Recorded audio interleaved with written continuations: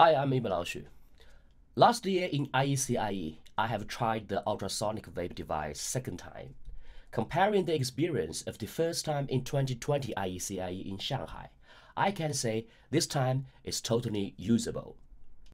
I got the device in December last year because this is a sample, so it doesn't have any name.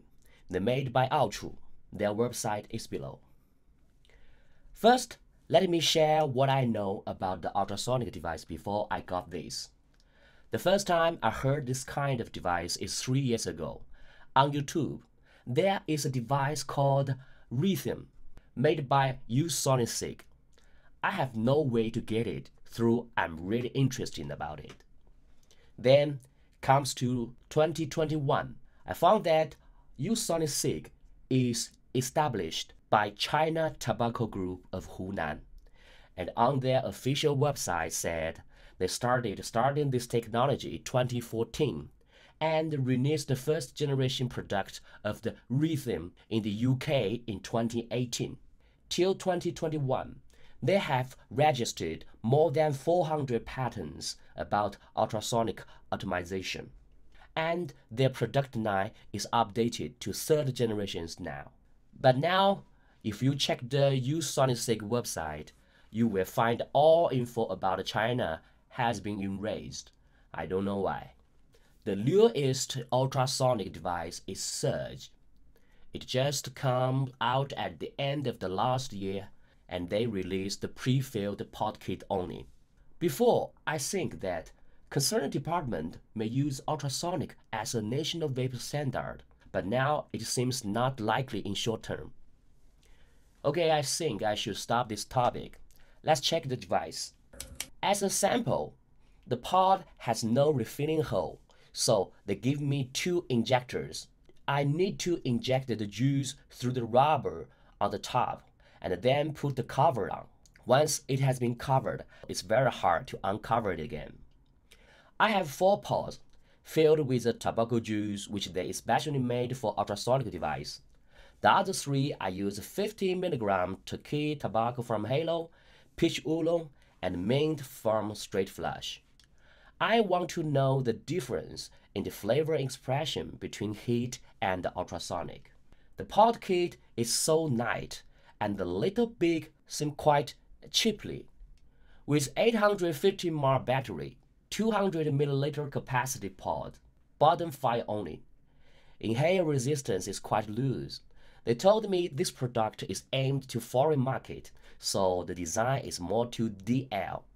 It's very easy to make a tight airflow if they want to make an MTL device. Also the L trigger. The vapor it produced is not big, and for it has no coil, no resistance, so it's hard to determine how much vapor it should be generated, but it's enough for MTL. In most cases, it works quite good, but occasionally the first jaw will produce a very few vapor or even no vapor at all, especially after a little long time of idle. But through there is no vapor you can see, you can still taste the flavor and feel the throat heat. This experience is a little bit fun, like you just inhale an invisible vapor. After working 2 or 3 times, the vapor will back to normal again. About this phenomenon, I have discussed with them. The possible conclusion is like a traditional heat vape system. After long time unused, the heating wire will be submerged beneath the hydrops inside the coil. Under this condition, the new vapor generated by wire has to penetrate the hydrops. During the process, the temperature of the vapor will drop a lot and many of them will turn to condensation. The result is you only got very small vapor. On this ultrasonic device, the vapor also needs to go through the juice film and will last a lot of them. But after several times consumption, the film turns to thin and the vapor comes back again. And there is another theory. They told me that because VG is like absorb moisture, but I don't think so. For Beijing in winter is so dry, I don't see this frequently on other devices. The pod sealing is good, 4 pods after almost 3 months use. They have no nicking, no seepage, very hard to taste condensation.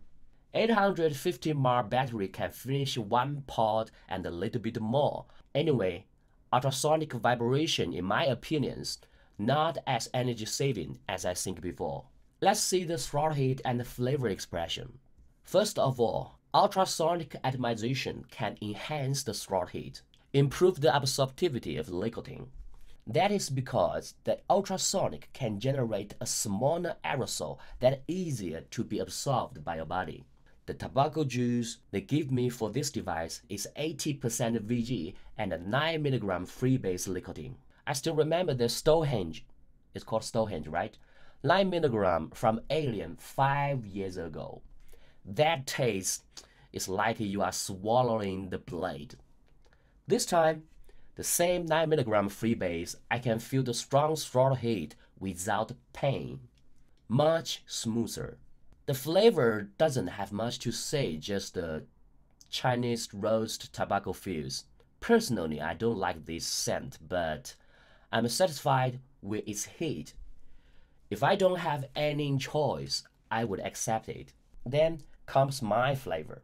Tequila tobacco 50 mg. I can't bear the throttle heat at the beginning for it's too strong, and the 10 buck flavor is so weak.